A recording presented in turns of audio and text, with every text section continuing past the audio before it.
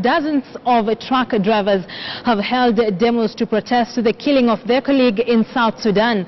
The truck drivers who protested to the South Sudan embassy in Nairobi claimed that 8 truck drivers were killed by government soldiers last week. The protesters, who included family members of the slain drivers, are now demanding action.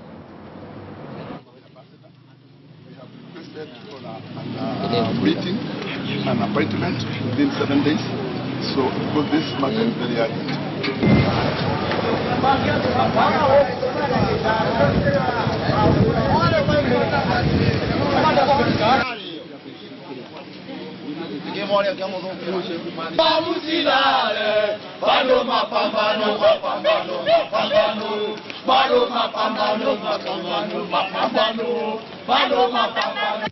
So we need the urgency of you, Southern Sudan, to act on our behalf, on the behalf of the government, so that you can protect our people the way our government and we, the Kenyans people, have protected your people.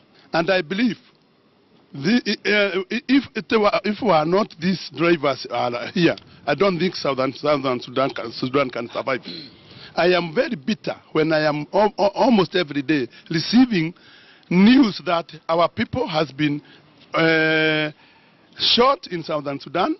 Well, others are being tied with ropes. Others are being dropped as if they are criminals. Whereas they are coming to Southern Sudan to deliver goods, food, which humanitarian ground. And these people are not respecting us.